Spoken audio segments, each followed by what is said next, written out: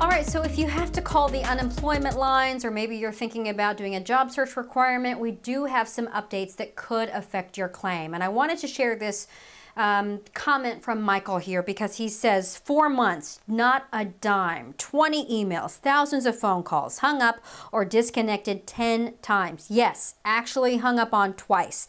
It appears no one really cares. Please help on my last rope, signed A Hungry Family.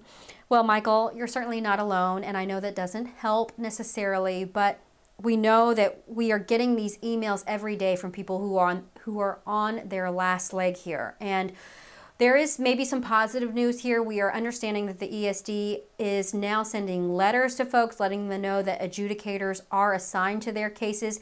That's something new, at least the contact that adjudicators are being assigned. So that's a positive step in the right direction.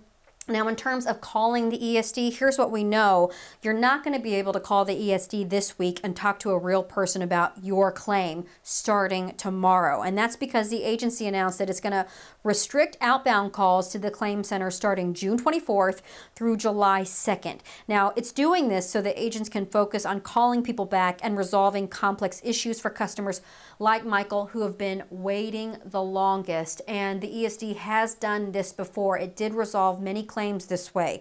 Now, you can still apply for benefits and submit your weekly claims online. You can use an automated phone number to do that as well. That number is on your screen, and you can call a general questions hotline, which that number is on your screen as well. But note that the agent cannot answer questions about your claim. I've seen a lot of people getting frustrated because they call and they say, okay, well, the agent couldn't answer my questions.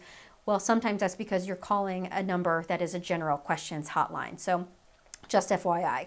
Also, when it comes to job search requirements, we now know that those job search requirements will be suspended through July 1st, and the ESD has said that it will make those requirements easier to be met virtually as well. Lots of questions coming in. Please keep them coming. If you would like to know more, you can text the word money to 206-448-4545. We'll send you a link to the top questions and answers related to unemployment that you've been chiming in on.